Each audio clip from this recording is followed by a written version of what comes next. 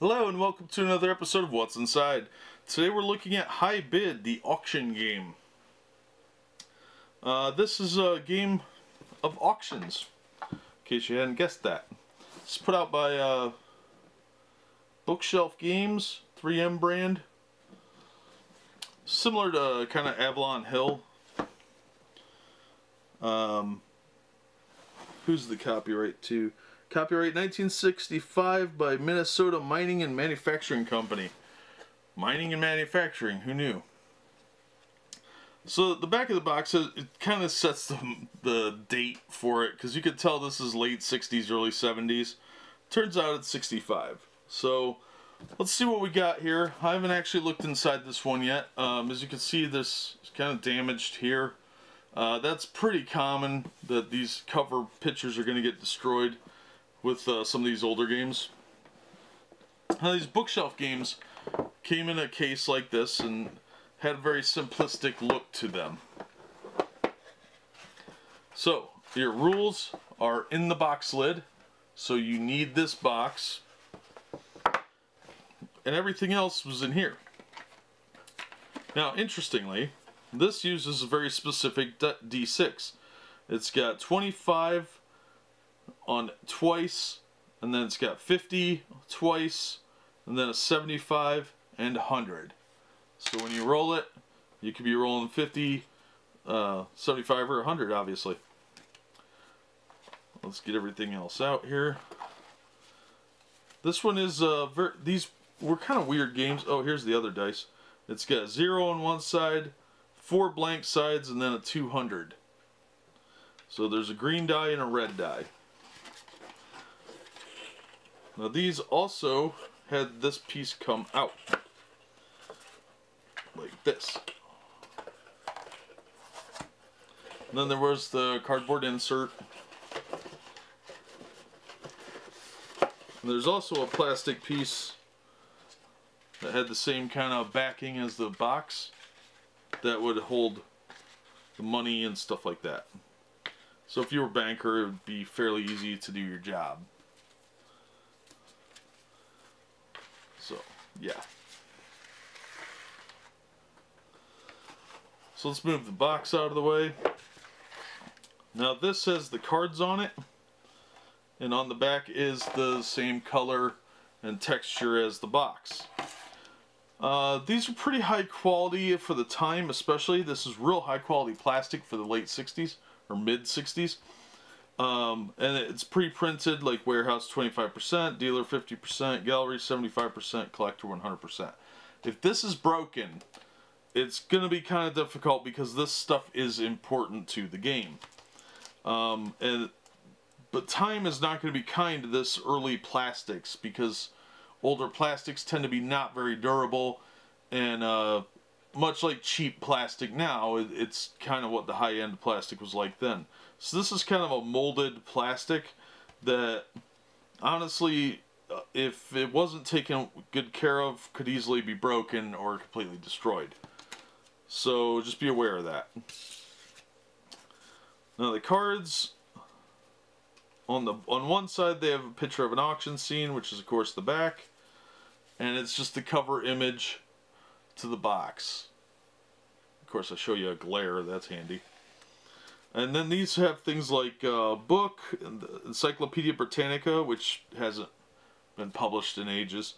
$1,000 collection, values 200, 150, 150, that sort of thing. So this is B3, it goes down. Then there's Shakespeare collection, the Bible. We have a Queen Anne parlor, another Queen Anne parlor, jewelry, figurines, miniatures. There's a buyer's card, prints, rare miscellany, yeah, that word's hard today. Figurines, miniatures, another Queen Anne parlor, tapestries, figurines, Queen Anne parlor, another buyer card, jewelry, sterling. That is a sterling vase or vase. Then you've got a sterling Gregorian silver candlesticks. Coffee service 3-piece serving tray. Buyer card, buyer card, buyer card.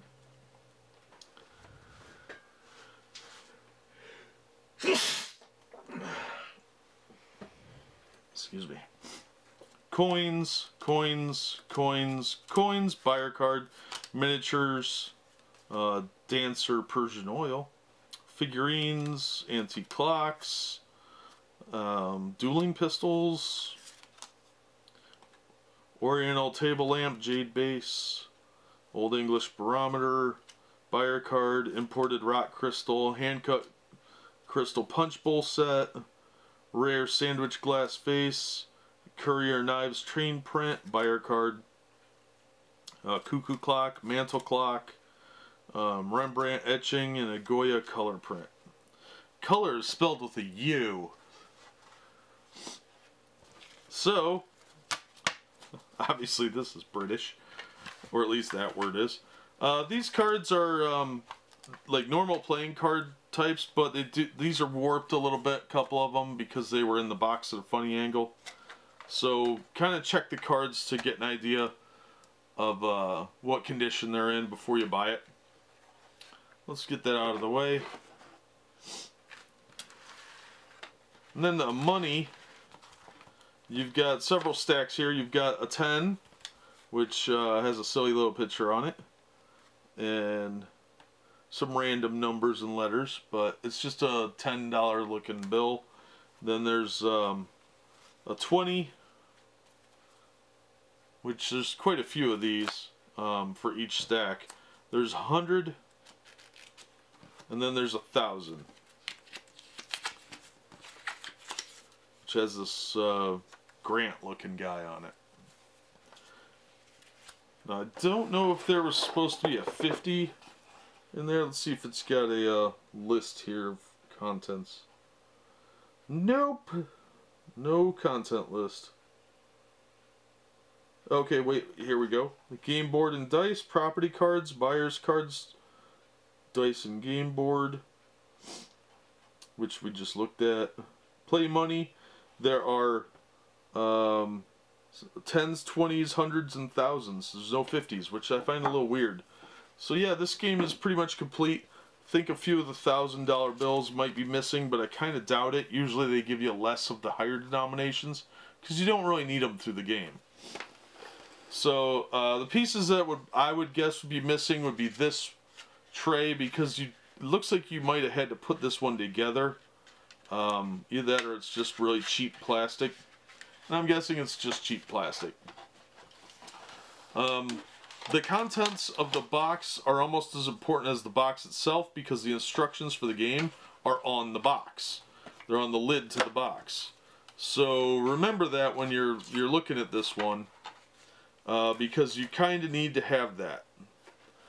You need to have the lid in order to play the game. And the 2 dice, of course, these are very specific dice that you'd probably have a hard time finding.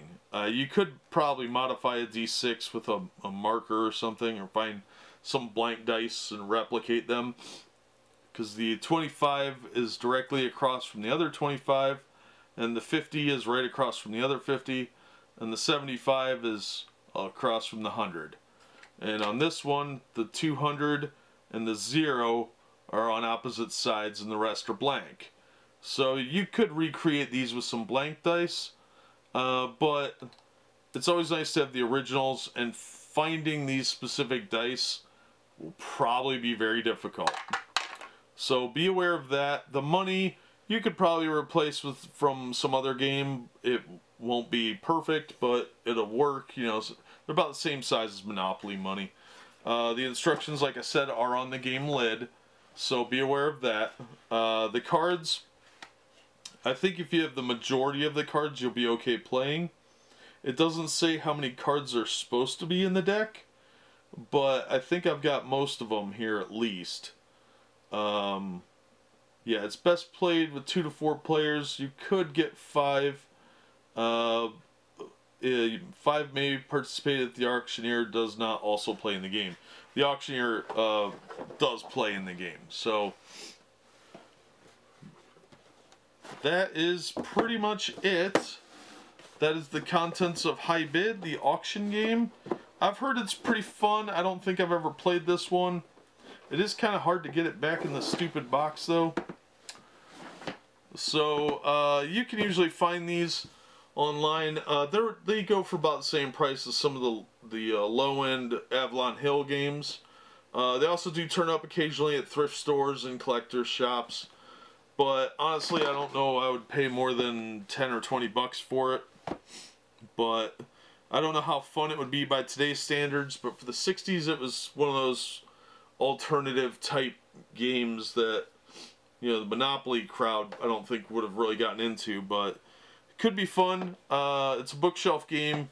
So it literally fits on a bookshelf. And it's about the same size as, it's actually a little smaller, I think, than the D&D second edition box sets, if that gives you an idea.